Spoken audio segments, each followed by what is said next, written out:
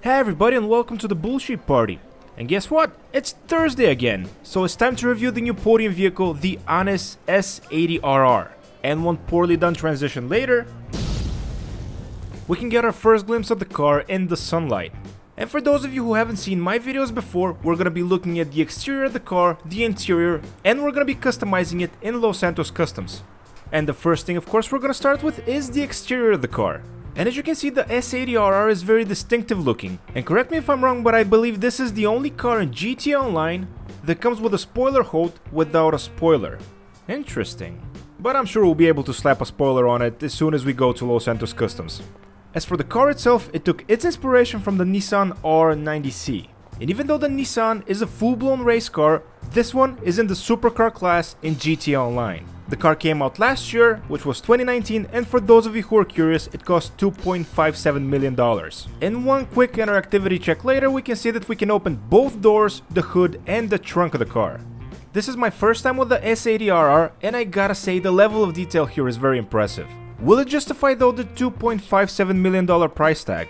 Well, only time will tell, but if this beautiful piece of forged metal in the back is any indicator, it definitely will. This is one of those cars that you either hate it or love it. I don't believe there are any people in between. And if you still haven't made up your mind, let's go inside and see how it looks. And the first thing that you're probably noticing is the first thing that I noticed as well, is that the seat is in the middle. Great attention to detail and very unique in my opinion. But how does it sound? Okay, more on that later when we upgrade it, but first we need to get to Los Santos Customs. And as we start our journey, of course, the first thing that we are going to be checking out is if the car is rear-wheel drive, all-wheel drive, or it's not going to be front-wheel drive, is it? And thank goodness, just like the original, it's a rear-wheel drive vehicle. That's absolutely what makes sense for this car, but there have been some, let's say, questionable decisions that Rockstar has made in the past regarding the drivetrains of certain vehicles. And if you couldn't already tell, the car is extremely powerful. This is my first time driving it, and the best way I can describe it is uncontrollable. The car has almost this bumpy quality to its ride, to where even if you're driving on smooth pavement, just like I'm doing right now, the car is still gonna bump around. And this, in combination with the tremendous power the car has, is a problem. More often than not, you're just gonna go flying somewhere you don't wanna go. And it also has to be said that the turning radius is horrible. It sort of reminds me of the half-track in that regard.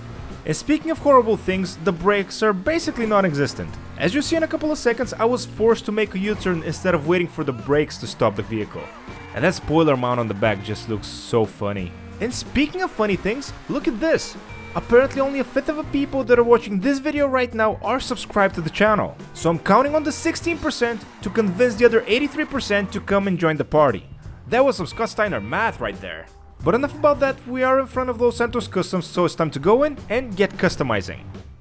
If you've seen my videos before, you know that I always upgrade the performance of the cars first thing when I go into Los Santos Customs. So to save a little bit of time, let's just fast forward through that, but let me just say that going through the options, I saw a lot of interesting things regarding to the customization of this vehicle. And the first one we're gonna start with are the wheel arch covers. I don't really dig it, but I understand why it's there. It pays homage to what the original car is.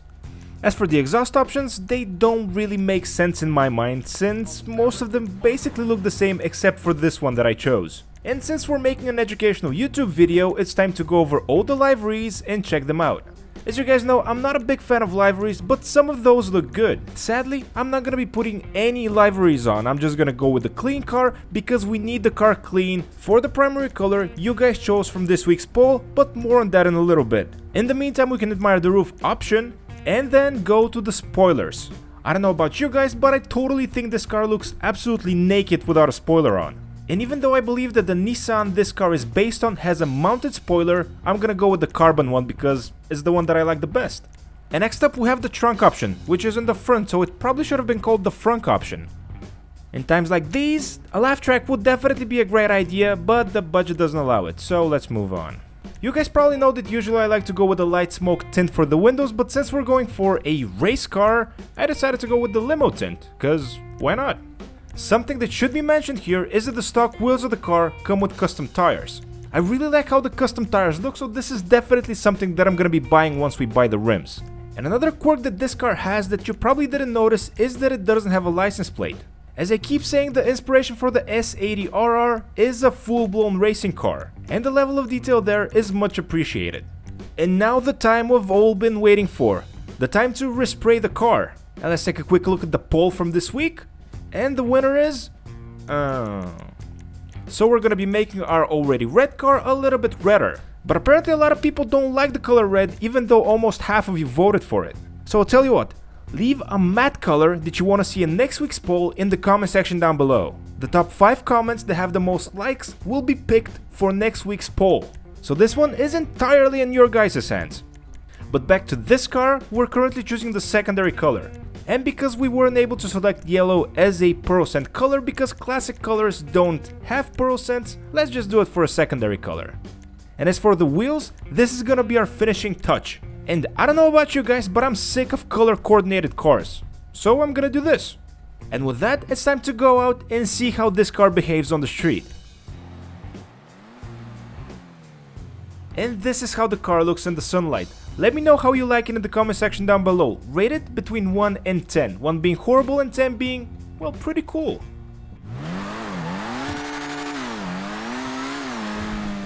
As you can hear, the exhaust knot has definitely shifted. And I can clearly hear the whine of a turbo, which makes the entire car sound fantastic to me. Does that mean that the car is any good? No. To put it simply, the problems that the car had going into Los Santos Customs are exaggerated.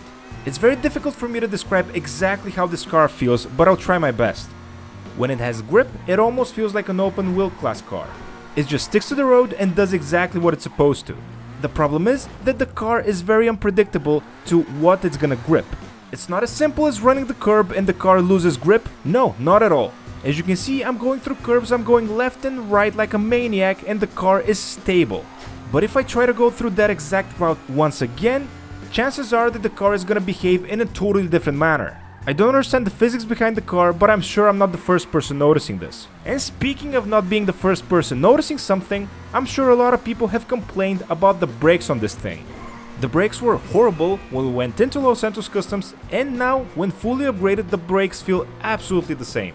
So to make a long story short, more powerful engine and the same brakes equal not a very good time. I don't think I'm missing something here, I just think that the car has a big flaw. The unpredictable traction combined with the horrible brakes makes this a very difficult decision for me. Is the car worth it?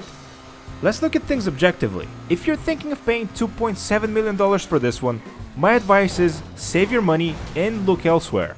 There are a lot more better and more affordable cars in this class. But if you're watching this video in the week it was released, then this is the current podium vehicle. And if that's the case, I would have to say that this car is worth it, just because of the way it looks. I can absolutely see this car sitting in one of my garages and me admiring it because it is a masterpiece when it comes to looks. And the level of detail in this car is very impressive in my opinion. For example, how each shock absorber moves when you go over bumps. It's just awesome. But the car isn't very fun to drive, and sooner rather than later, the inevitable happened. And I think with that, it's time to end the video. Thank you so much to everybody who watched. Hopefully you found this video somewhat helpful or useful, and if that's the case, please consider giving this video a like. It really does help out the channel a lot. Subscribe if you're not yet subscribed, and I'll catch you in the next one.